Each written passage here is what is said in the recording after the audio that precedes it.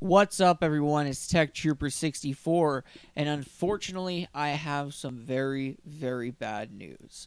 Now, I talked about this for a little bit, and I kind of made like references about it and jokes about it, but now it looks like the console's life is finally over. What am I talking about? Well, PlayStation 3 is a console that has been loved by many users, a total of 80 plus users. The console is still played to this day. It still has a lot of users and all that. However, Sony in Japan has officially confirmed that the PlayStation 3 is being discontinued as of today, March 17th, 2017. It's the end of an era in Japan, as PlayStation 3 production will be stopping in the country after 9 years of success. Sony has also implied that the production of the PlayStation 3 will be discontinued on the other side of the Pacific. So that implies that the West, in other words, North America, Europe, you will not be able to be picking up a PlayStation 3 anymore. Now, I actually made a prediction off camera, obviously, and off YouTube with my sister. We were talking about video games, and I was saying that I have a theory that by the end of 2017, it's going to be almost impossible to buy a PlayStation 3 or Xbox 360 game in stores anymore. And we really see them still a lot, but I don't think it's going to happen by the end of the year. I think it's going to be gone.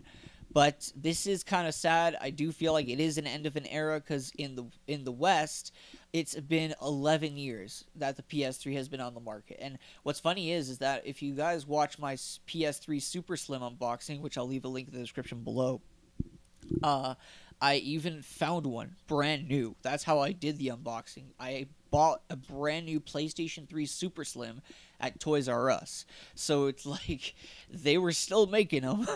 I'm assuming Sony was still making money out of them, but I'm assuming that this is mostly because they want to really uh, join with Microsoft in the sense that they want to make sure gamers go ahead and jump into the next generation.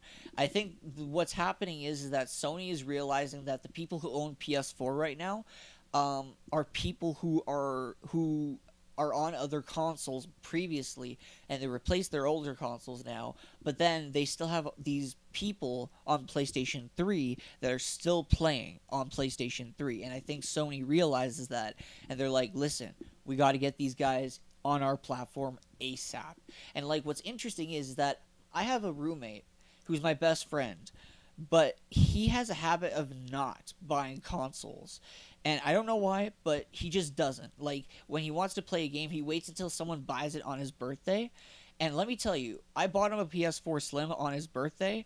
However, I'm almost 100% guaranteed if I did not buy him a PS4 on his birthday, he would have never bought one. And he's been playing on PS3 for the longest time.